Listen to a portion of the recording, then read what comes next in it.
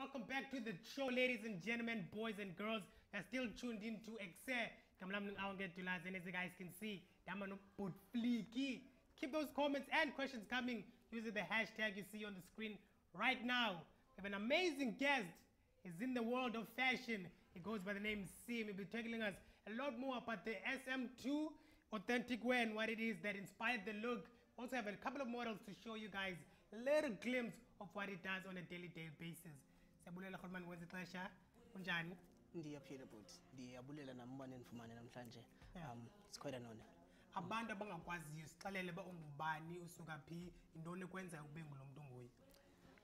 I think it's only fair uba ndimention uba ndinguSimlindile Mafuna wasesajonisi ukuqala.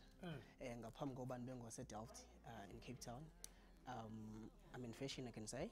But also I'm a worker, I'm a student. Yeah. So yeah. Well, when's into needs we fashion, you work as a student.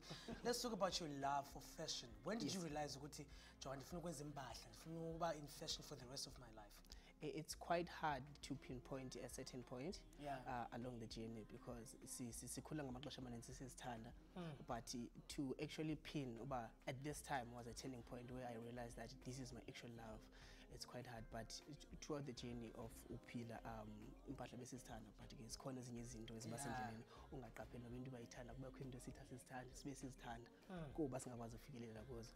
But ndingathi njena ukuqala ukwenza inzami kungoku sengiqabuka after college. I think after college that's when I started to look around and to actually be able to dress according the way that I like. And then I started questioning myself, if this is like this, if somebody like this does this, and how can I get to it as well? And because impahla I think zezomuntu wonke estradweni. Most yethu siyazithanda impahla estradweni. It's just that asifikeleli ezimpahleni sonke ngexesha esithanda ngalo, sibane obstacles ezithile, and then xa siqala okanye uba nezo incomes encinci siqale ke ngokuzi expressa indlela esinxiba ngayo uba ke ngoku ndinxiba ngale ndlela ndithanda ngayo nam. So yeah, ukuphendula ndingathi khange sibe nayo ngqo. Since we can't pinpoint the time you fell in love with clothing, at least we can pinpoint the time you established your brand, Sm2 Authentic Wear. Tell us how the growth has been since 2007 when you established this brand to now. And I want to find out if you make the clothes yourself as a designer. It's actually 2017, September to be exact. Starting with 2017,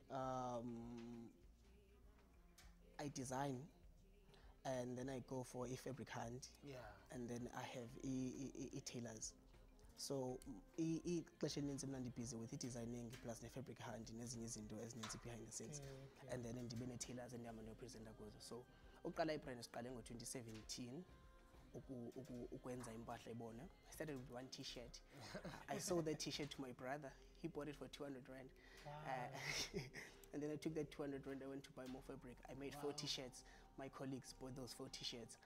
I think I made around 800 rand, and then I made a full range. Wow! And then I made a full range with 800 rand.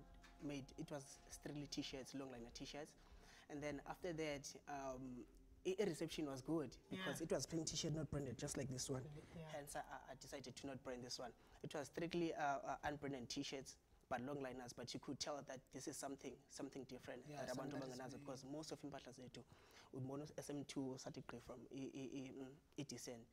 But now I wanted something that is a little bit different.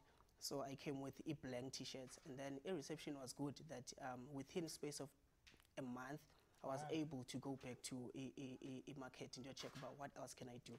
So within 3 months, I started in September. By November, I was doing a second range.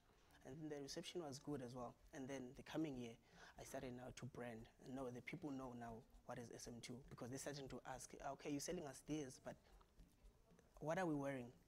Say check inside. Say check inside, there's an inside label. They check, but still, they want more. So I started to brand for the eye now. You see the importance of branding, because people want to know what they're wearing, whom are they wearing. You've got amazing models with us. I think we need to speak a bit about what they're wearing, and also who do you cater for in your brand?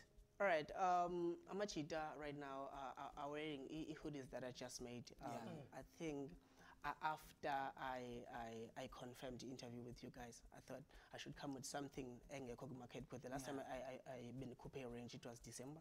Yeah. So amachita are now bangabe hoodies. It's quite unfortunate that I had designed more. My back is got some stuff, but I can't show you guys because I don't have girls with me. No, there was last minute cancellation, so I couldn't show them. So this is something that in last minutes, but I think it looks good. It doesn't look like last minute anyway. It's like last minute. I like the hoodie. Where can I get the hoodie? I really like the hoodie. And I'm writing it today. Right here.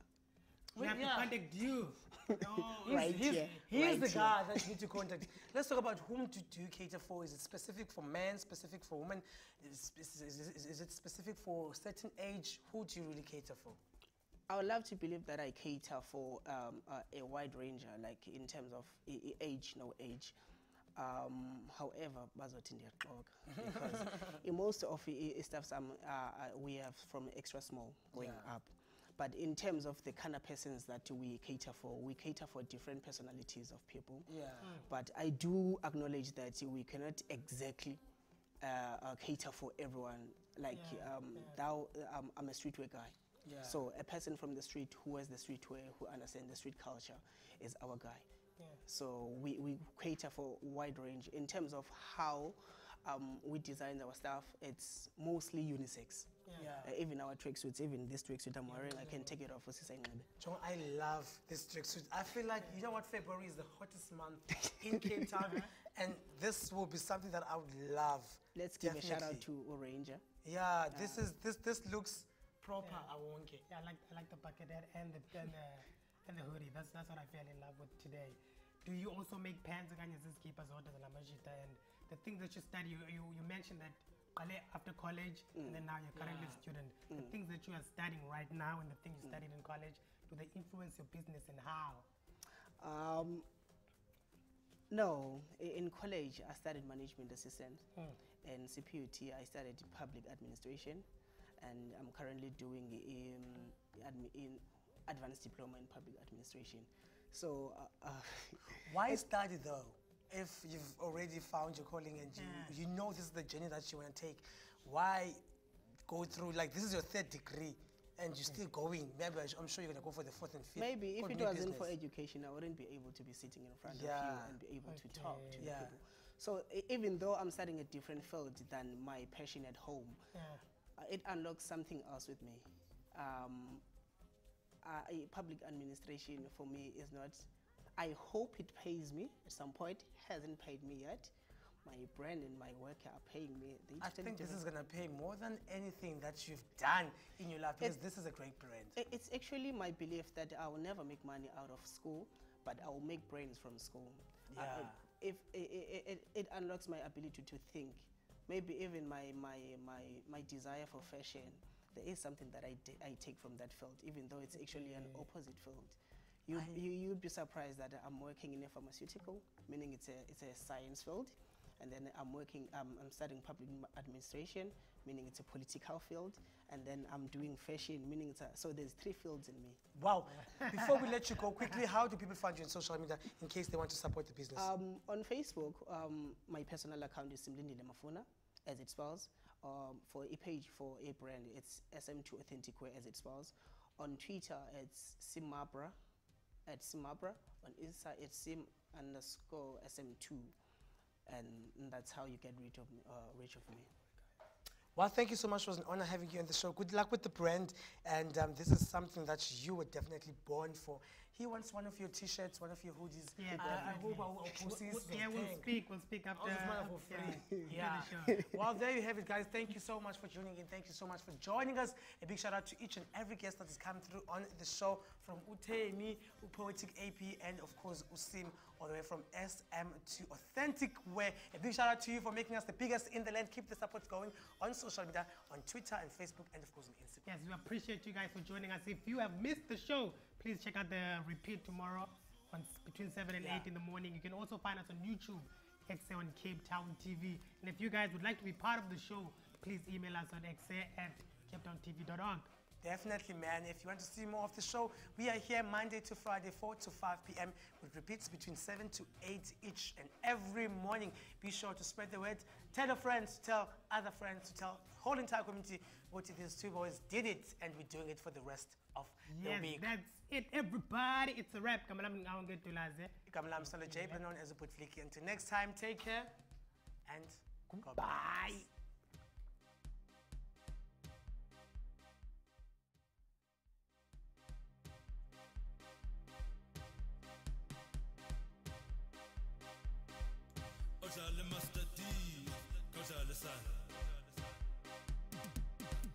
Woza, where's it?